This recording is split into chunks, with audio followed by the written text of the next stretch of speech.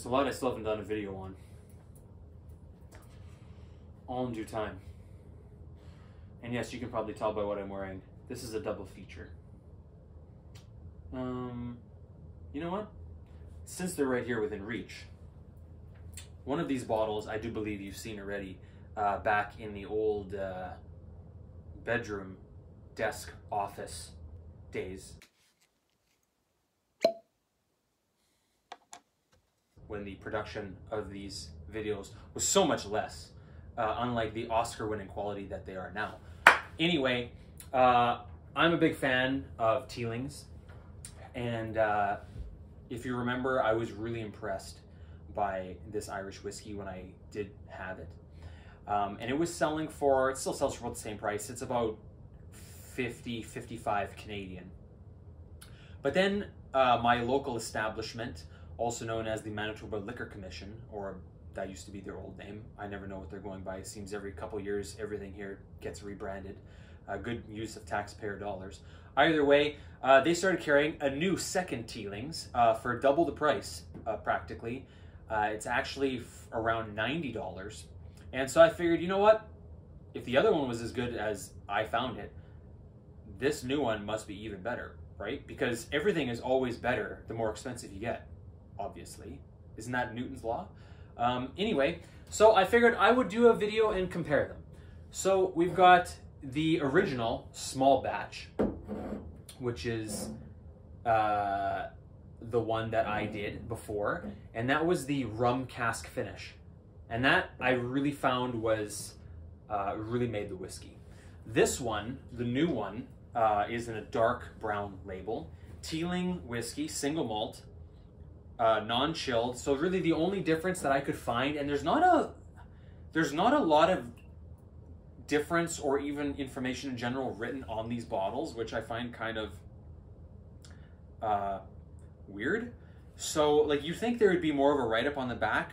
There isn't. It's just the Surgeon General warning, and imported by so-and-so, teelingwhiskey.com, blah, blah, blah. All the stuff that we always don't bother reading.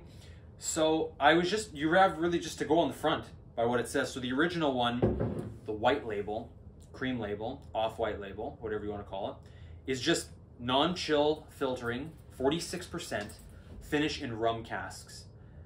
This one is still the bottle I did the review on last time, which it's almost empty. I would have finished this bottle months ago, but ever since I bought this one, I was wanting to do a video comparing the two, and I just haven't filmed videos in a while because life has just been busy. So it was tough. It was tough to not finish this rum cask finish because this bottle is a hell of a bottle. It's one of my all-time favorites. I would say I would always keep this one as a core along with the Bushmills red specifically. But I mean, they're so cheap, how could you not? And this is actually about the same price as the Bushmills 10, which isn't here. So, and I actually like this more than the Bushmills 10. I think it's definitely a better example and it's more different. So there's that, and then back to the new one. Non-chill filtered, again, 46%, but that's it. It doesn't say really anything else on here. Doesn't talk about notes or anything on the bottle. The label on here, so on the rum one, it says a further 6 months maturation in X rum barrels, imparting an extra sweet and smooth flavor unique to Irish whiskey.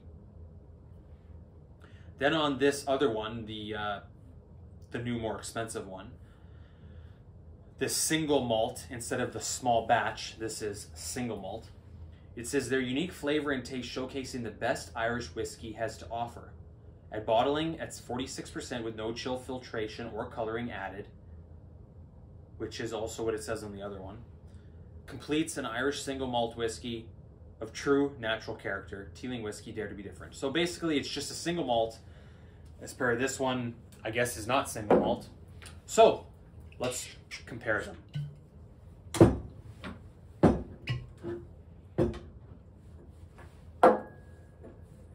Again, like I mentioned in the previous video regarding the chocolate whiskey, this is being filmed on an iPhone, so I'm hoping that the focus is, it's not going to be as depth as fieldy as the other videos that I've uploaded, which were used shot on DSLR. So I don't know if that's going to be better or not, but we're still in the growing pains of this, so we're going to just try out different things and see how it happens. So this is a single malt. And this is the rum finish.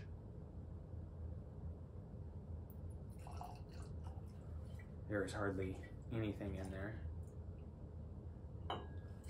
Good enough.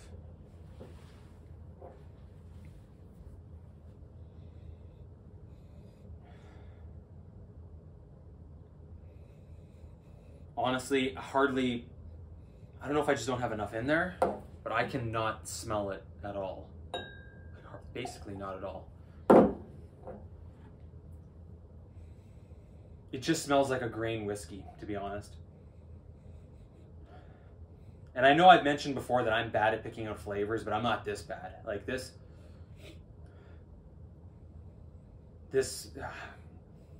I can't really smell that much on there. And again, I literally just filmed the chocolate one where it was like exploding in my sinuses. So I know I don't have like the Rona or something like that. This one, also not a lot on the smell, but it just has a little bit more of like that rum sugarcane smell. A little bit more of like a rich chocolate, sugarcane, caramel, but just really slightly.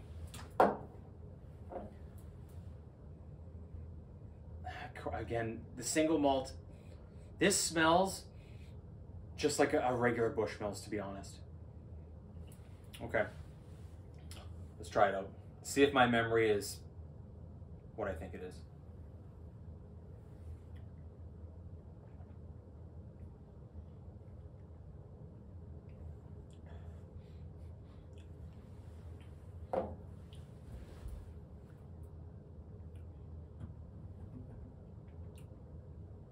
I mean, it tastes like any other single malt. Like, it's good. It's not bad. I just feel for like the price, which is around 90 bucks Canadian. I don't think it's worth it. Like, to me, this is just maybe a little bit better than Bushmills 10, which is around 55.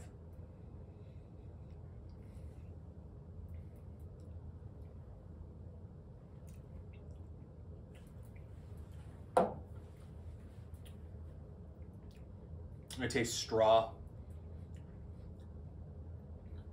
It's very pedestrian, like very pedestrian. It reminds me so much of either like the Bushmills White or the 10, which I mean would make sense because they're all Irish, but it's so vanilla without actually tasting like vanilla. So okay, let's go to the one I remember really liking, the Small Batch Rum Cask finish.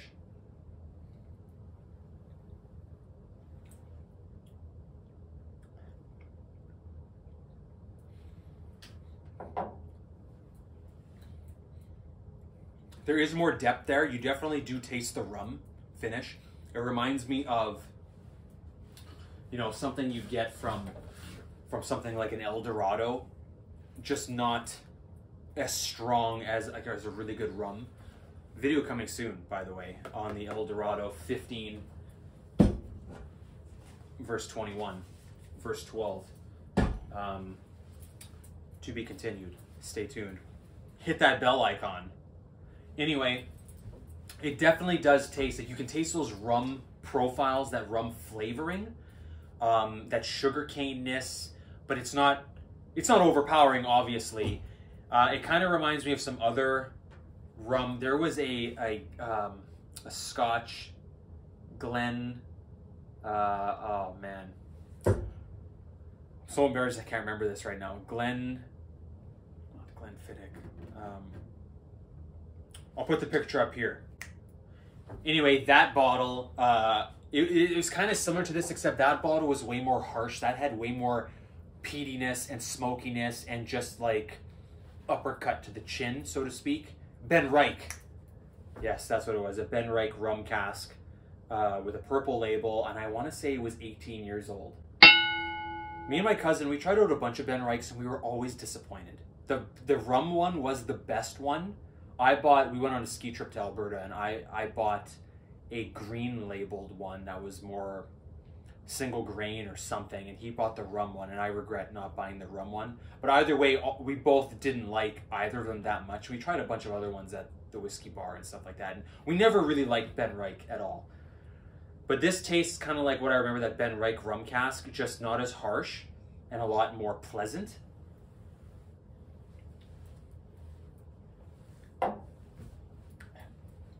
And again, for the price, with this being like 50-ish Canadian, 55, you just can't beat it. It's something a little bit different.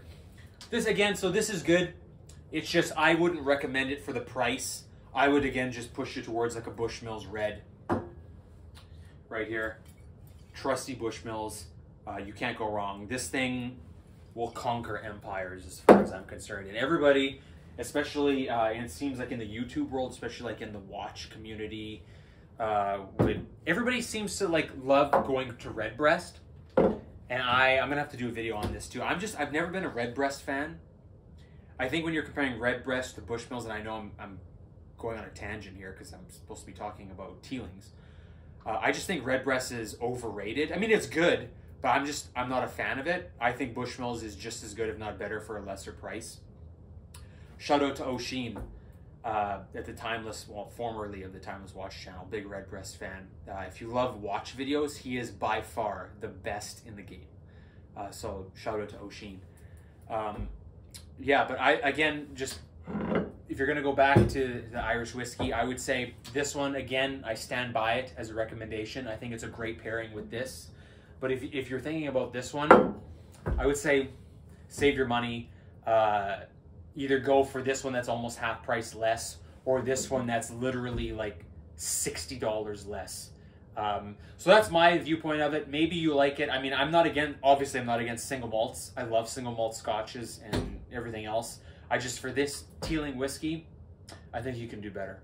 So that's it for me. Thank you again for watching. It's always very much appreciated. We will see you again in the next video. And who knows, maybe the next one will be the El Dorado rum. We'll see what happens. Thanks again.